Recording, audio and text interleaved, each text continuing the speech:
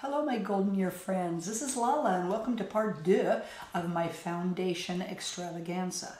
The first part was about why our foundation could separate, and I'm going to link that one below so you don't have to stop this and go back. They're interchangeable, so no worries there.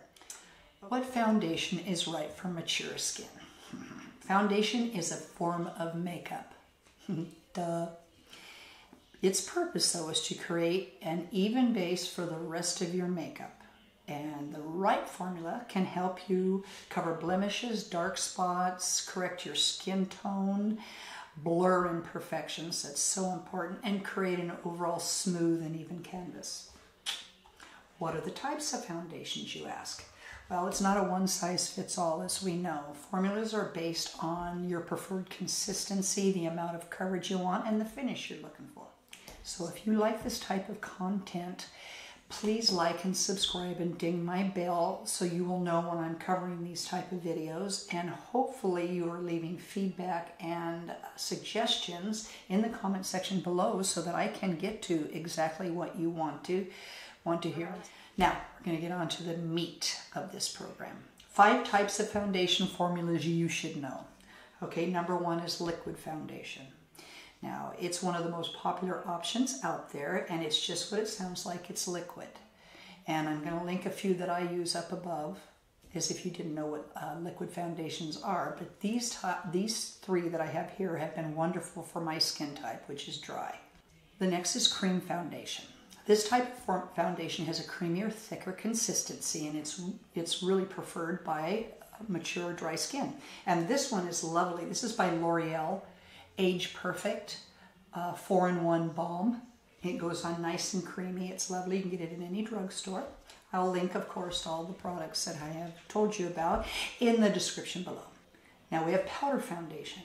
Now this is something that people with oily skin tend to gravitate to because it can be layered on and it's a lighter coverage.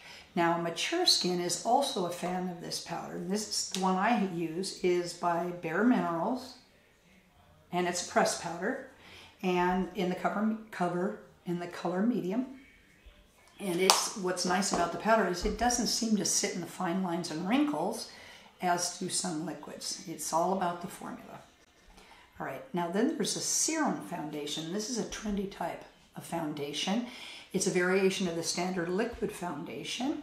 Its formula contains a syrup, making it kind of a skincare makeup hybrid. So this is also the one I just showed you. It is a serum based, so it says age perfect. Of course, it's for our age. It's infused with firming serum. Now, if you don't like a cream, they also make a liquid formula of the same age perfect. It also contains all the added benefits of a serum.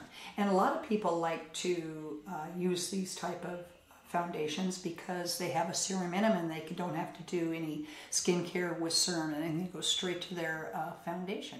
Last but not least is our finishes, foundation finish. There's a natural finish. This finish is what closely resembles your skin. It's neither matte nor dewy. Then there is a matte finish, which this finish is shine-free, making it a popular option for those with oily skin. And then there's the dewy finish, and I love this. This finish is radiant and glowing, which is why those with dry skin tend to gravitate toward it. Tongue twister day. Now, all of this can seem daunting, I know, because you have to pick a formula, you have to pick a coverage, and you have to pick a finish. It's just, you don't have to do any of that, but it's best if you want a flawless coverage. You want, something you don't have to think about. And once you get this down, then when you go to purchase your makeup, if it's a new kind, you'll know exactly what to look for. Okay, next week's video is going to be about 12 makeup mistakes we as mature women can make that will make us look older. Oh, we can't have that. All right. So please have a wonderful day and try not to step in anything squishy, and I'll see you next Wednesday. Bye-bye.